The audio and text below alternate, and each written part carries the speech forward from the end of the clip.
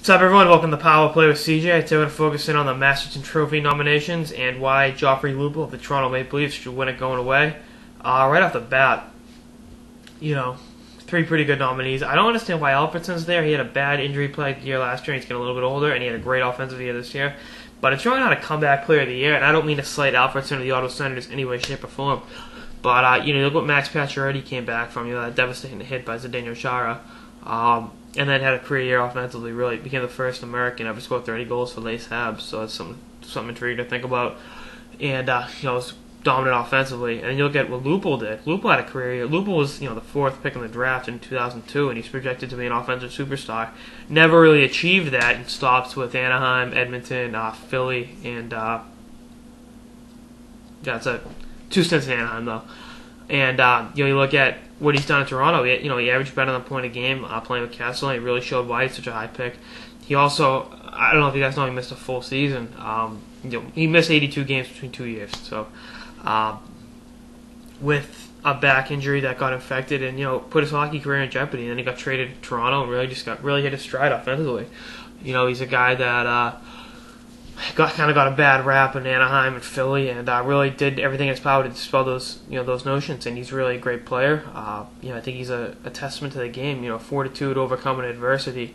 When your hockey career is in jeopardy a year ago, or year and a half, 2 years ago, and then you have a career year offensively. He got hurt down the stretch, and really I think doomed Toronto's playoff hopes. But I hope really that he wins this. I think it's a great thing for hockey. The kid from Fort Saskatchewan, Alberta. Winning the Masterton Trophy, it's for sportsmanship, perseverance, and dedication to the game of hockey.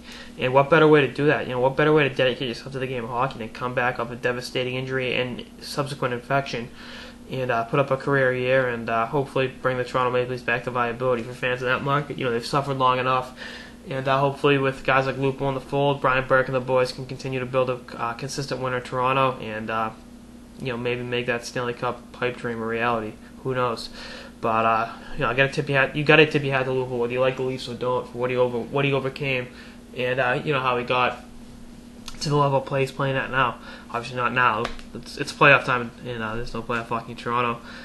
But it's a great thing. I think him, Upshaw, then Richards and Carter, when they were in Philly, got that bad rap as partying too hard and all that. But it's absurd. It's a joke. I think. If they were partying too hard, that's not why you trade someone. You sit them down and you give them a pep talk. And he was traded for Chris Pronger twice. Think about that. Then he was traded in the ultimate fleece, Jake Gardner and him for Francois Beauchemin. So talk about a fleece right there. But that's all I got this episode of the Power Play with CJ on why Joffrey Lupul of the Toronto Maple Leafs deserves a Masterton Trophy for sportsmanship, perseverance, and dedication to the game of hockey.